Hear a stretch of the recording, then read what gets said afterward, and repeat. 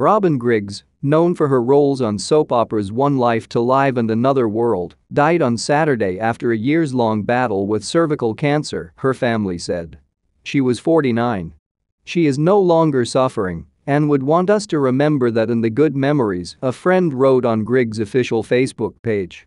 I will never forget how open she was to telling her story and accepting of me helping her tell it. She wanted to help people and spread the word of her story to do it. I was honored to do so. Griggs had a short stint on One Life to Live before joining Another World in 1993 for 2 seasons. She later withdrew from acting for years before taking roles in independent horror films through 2015. She announced her cancer diagnosis in 2020.